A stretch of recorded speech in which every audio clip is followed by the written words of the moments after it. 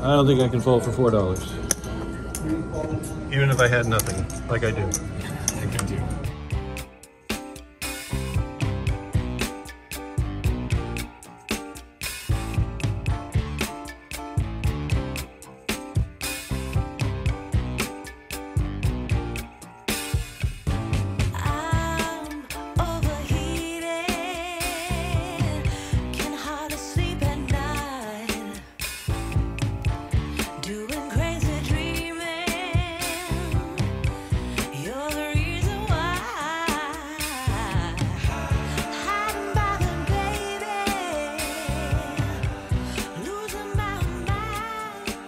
Fighting for the 1-3 game for $500. First hand I get involved in, I got ace queen offsuit from the hijack.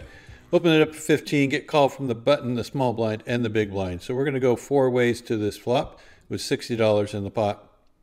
Flop comes out 8-7-3 with 2 clubs. Well, this flop doesn't hit my range, and it should hit my opponent's pretty hard. So if it gets checked to me, I'm just going to be checking it. Well, the first 2 players check, I check, and the button checks back too. So far, so good. Turn card comes as a king of clubs. Now this does hit my range. It does give me the nut flush draw. And if my opponents show weakness, I think this would be an excellent opportunity to take it away. So the first 2 players check. I'm going to go ahead and do a delayed C-bet for $25. And it looks like this is going to get through because my opponents fold 1 by 1. It's not a big pot, but they all add up at the end of the day. Find myself in middle position with 2 8s, open for a raise to 15. End up getting 3 callers for the 15, including the big blind. So we're going 4 ways to this flop with 60 in, and the flop comes Jack 8-8. It's not every day you flop quads. The only problem is it's really hard to get any value out of another player because, like, what else could they have? So I was thinking to myself, how would I go about betting this? Will I bet the flop? Will I slow play it?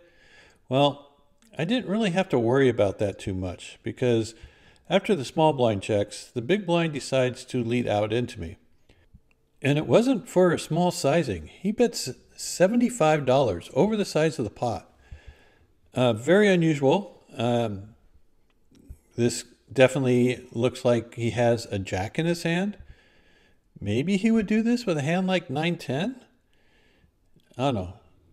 Obviously, I'm going to be calling here. I'm not going to be putting in a raise. If he's being this aggressive, I'm just going to let him go do his stuff.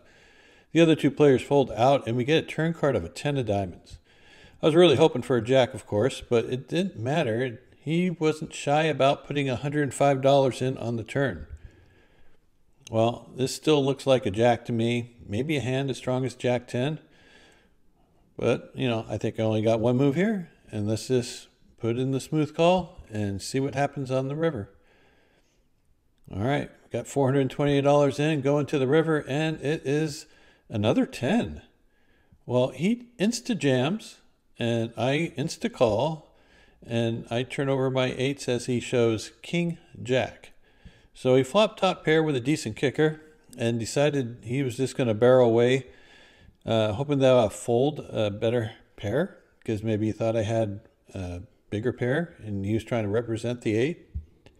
Well, it didn't work out, and we win a very large pot. Well, if we won an $800 pot with 8s, let's see what we can do with 9s. So I'm in the cutoff. I open for a raise and make it 20 after 1 limper. I get a call from the button, the small blind, and the limper. So we're going 4 ways to this flop with $83 in the pot. You know, in all the years I've been playing, I never flopped quads back to back. Let's see if I can do it here. Flop comes out, King 6-6. Almost looking like 9s. They're just upside down. First 2 players check, and now it's on me. Well, in general, this is a pretty good flop for my raising range. There's a king out there. I could definitely have hands like ace-king, king-queen, maybe aces or kings. Probably don't have too many 6s in my range. So I decided this would be a good hand to go ahead and c-bet. I make it 25. The player directly behind me doesn't think too long before making the call. Immediately alarm bells are going off that this player probably has a king. And then the small blind check raises to 75. Kind of a small sizing, looking like he wants a call. Obviously, I'm done with the hand. I'm thinking that he could definitely have a hand like a 6 in it. And the other player probably has a king. So let's just get rid of this and we'll see what happens. So after posturing for a second or two, I ended up mucking my hand and kept the camera rolling to see what happens. The player on the button now jams all in. He has about, I don't know, $160 or so. The other player snap calls.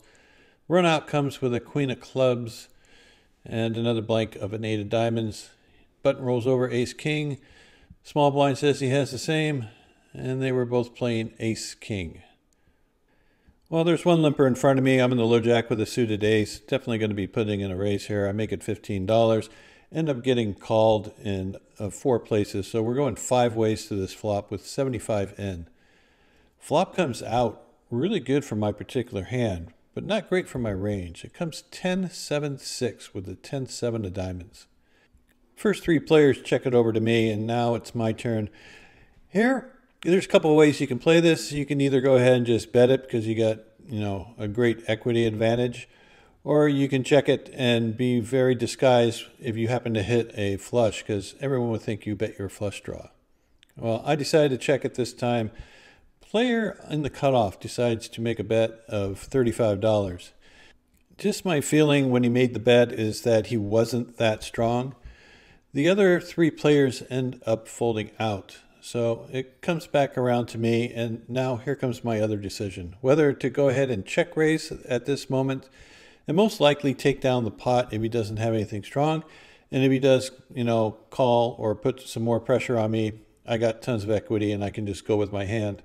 Well, he has a pretty deep stack, so I decided to go for the call, see if I can get some more money in the pot. Well, the turn card is a really good one. It's a 6 of diamonds. It does pair the board, so that's a little worrisome. But I check it over to him, and now he bets for $50. Kind of a small bet, and I think he actually has something this time. So I'm thinking he just made a flush. And this is a great opportunity to get some more money in. He probably doesn't put me on the flush. He probably thinks I have maybe a top pair, maybe an overpair because I raised pre-flop. So I figure if I put in a raise here that he might just go ahead and jam on me. So I make it $200. And he thinks for only a short while before putting in the call. So when he puts in the call, I figured he has a hand that has some showdown value. So I'm thinking, okay, he has a smaller flush. Maybe he's afraid I might have something like a full house with pocket tens. And there's always that possibility that he's slow playing a monster like 7-6 or pocket sevens. Well, the river card comes as an ace of clubs, probably as good as I can hope for. It's always nice to have a card that's blocking a potential full house like ace 6. So I bet 200, and the reason I did is because I think he has either a weak flush, and I don't think he'll call a big bet. But he called pretty quickly, so I think I let one go. I show my ace 8, and he mucks his hand. He later told me that he had a 6. Which I guess makes sense, and I think if I made a bigger bet, he would be able to get away from it. A quick announcement about our meetup game, which will be next Sunday, March 26th at 5 p.m. We're going to be playing 1-3 no limit, match the stack. It's going to be myself, Andrew Locke, and Kenichi is going to be joining us. So if you have a chance, sign up on Poker Atlas or call Capital Casino. They can put you up on the list, and it's going to be a fun evening. So come on down. I'd love to see you. Well, we had a pretty good session there, but we're going to come back, try our luck again. This time, our first hand of the day, we pick up pocket sevens from middle position, make it $15, get 2 callers. So we're going 3 ways to a flop here with 49 in. Flop comes 8, 7, deuce. So we flop middle set, beautiful. It's check to us. I bet 20. It's kind of a wet board. Both players end up putting in the call. Turn card's a little worrisome. It's a 6 of clubs. It brings in the obvious straight, makes the board more connected. I decided this time I'll bet 55. Don't want to give anyone a cheap draw to beat me. Both players this time decided to fold. So I was kind of happy about that. And after they fold, one of the other players says, "Oh, I got you. I would have had 6-8." And I go, "Oh, maybe 6-8's no good." And he goes, "Oh, it was good." So just for that player, here it is. I had you. There's a $6 straddle on his hand, and it comes to me in the small blind. I was going to raise, but then the big blind acted out of turn and put in a raise. So I decided just to go ahead and call. He's a little bit of a live wire, you might say. He could be doing this with good hands. He could be doing this with nothing. And it seems like he's getting a little bit aggressive here. So I think I have a good hand to be a calling station. So when he puts in the raise, I'm going to put in the call. And we're going to go three ways to this flop. Well, we see an interesting flop. It's not the one that we had in mind, but it's the one that we have to work with. So it comes out 9 high with a 5 and a deuce. There are 2 clubs out there, so it's not a great flop. We have top pair with a weak kicker, and now our opponent bets $100. The other player ends up folding out, and it's to me. What to do, what to do. Now, against some players who bet pot-sized bets like this on a board like that, I'll probably just give up on them, especially if they're on the tighter side of the spectrum. This player is definitely not one of those. He is I would say he's a little bit looser and wilder, and he is quite capable of barreling with, overcards, flush draws, and of course the dreaded overpairs. But I'm going to look him up. So I put in the call for the 100. And we get to see a turn card, which is a deuce of diamonds. I would rather it be an 8, but you make 2 paired, you make 2 pair. I check again. He again fires for $100. Well, here's another decision point. I think I'm ahead right now at this point. And I think he has this overcards. And maybe I should just put in a raise, put them all in. He has about $160 left and get him to fold out whatever equity he has. Or I can just call and let him barrel off. I decided to go for the call and let him barrel off. I think that he'll probably stick it all in if a blank comes, which happens to come a 2 of spades, which is a very good card. I now have a full house. Of course, he can have an overpair. He went to go all in, but he left some chips behind before he said anything, so the dealer says he can only put in $100. Again, I'm more than happy to call off this $100, and he shows Queen Jack of spades. So he was just barreling with Queen high, and I'm glad he didn't catch a queen or a jack. Well, right before this hand started, a player in seat 5 said that he was a fan of the vlog and that he came out from New York to come to California, and he came to Capitol to come see me. And I gave him a Lucky Zeus chip, and I'm thinking to myself, this might have been bad timing. There are 2 limps in front of me, and I decided to raise to $25 with my ace-king from the low jack position. The player from New York puts in the call for the 25, and so does 2 of the limpers. So we're going to end up going 4 ways to this flop with 110 in the center. Flop is really good. It comes ace, ace, 7 with 2 clubs. So we got 3 aces with a king kicker. First player and second player check. I bet 25. Looking back on this, I need to go larger. Someone could have a pocket pair that they're not going to be folding, and someone else could maybe have a flush draw. The player from New York puts in the call, and so does the player towards my right. Turn card is a bad one. It is a jack of clubs. First player checks. I check. Player from New York bets $100. Player to my right puts in the quick call. Well, at this point, I know I'm beat, because if you got 2 players putting in $100, one of them has at least a flush, maybe both of them do, and the other one maybe has an ace. So you're up against an ace and a flush, or 2 flushes. Not a good spot to be in, but I think I'm getting a decent price to try to draw at this thing. Cost me $100 to win a $500 pot. It's close, but I'm not folding. Let's face it, I got 3 aces. River card comes as a jack of diamonds, which is wonderful. The player to my right insta jams.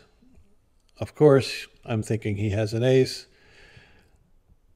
I think about it for a second, and I put in the call. The other player folds what he says was 8, 9 of clubs. And the player to my right shows ace 4, and I show him the ace king. So we're going to chop this up. And he said that he got lucky, and I told him that we both got lucky because I think we were up against a flush all along. One player limps in front of me. I make a 20 with ace king. End up getting 2 callers, including the player to my right. So we're going 3 ways to this flop with 64, and the flop comes out queen 5-6 with 2 diamonds. I do not hold a diamond in my hand, so when I get checked to, I'm just going to check this one back. The player behind me also puts in the check. So I might be good here. I might have the best hand, but let's see what the turn will bring. Turn card is a 3. Shouldn't really change too much. I figured the player on the button would bet any queen, 5-6, or straight or flush draw, so I'm not really worried about them. The player to my right could have checked something like top pair or flush draw. So it'll be interesting to see what they do here. They do end up checking. I check it, and so does the button. The river card comes as a queen of spades. This card is actually really good for me because it pairs the board. And if anyone had a pair, I think they would have fired by now, especially top pair. So anyone who bets here, I think is just going to be a bluff. Player to my right bets out for 20. This is like a super easy call. The other player folds out. Player to my right shows king jack offsuit, and I win this one with ace king. Here's a fun little bonus hand. There was a couple limpers in front of me, and I'm on the button with 7-6 suited. I can't resist but putting in a raise. So I make it $20. I get called by the small blind, big blind, and a limper. So we're going 4 ways to this flop, which comes out jack, jack 4 with 2 clubs. Well, against 3 opponents, and one of them is a short stack, I don't know whether this is a good idea to go ahead and fire on this board. I have basically nothing and not much for any kind of backdoor. So when it's checked to me, I'm just going to check this sucker back and give up on it. I'm not going to put any more money in. Turn card comes 5 of diamonds. Well, now I got a little bit of equity, and it goes check, check, check. Okay, I can't resist. I'm going to have to take a stab at this. I could have slow played a jack. I could have slow played a pair like pocket 10s, 9s, 8s. So when it's checked to me, I'm going to go ahead and do a delayed c-bet for $40, hoping it gets through. The big blind now jams all in, but he only has $44. So it's only going to cost me $4 more to call, and there's no way I'm going to be folding, even if I don't have anything. So I put in the call, and hoping that we can connect on something. River card comes, you guessed it, 3 of clubs. We make the straight. He rolls over ace king, and we take this down with our straight. Man, he really should have shoved all in pre-flop with that ace king. So on day 1, we ended up winning $865. Day 2, we had a profit of $670. We definitely ran good, flopped well, got paid off in the right spots, didn't run into any really tough situations. No real cold decks went against us, so it was a little bit of a sun run, and we're happy to book the win. Anyway, I really do appreciate you guys watching and checking out the vlog. If you haven't hit that like and subscribe button, please do so. We're getting close to 8,000 subscribers. That'll make my day if I can pick up a few here today. Until next time, good luck at the tables, and hopefully I'll see you next Sunday at Capital Casino for our 1-3 meetup game.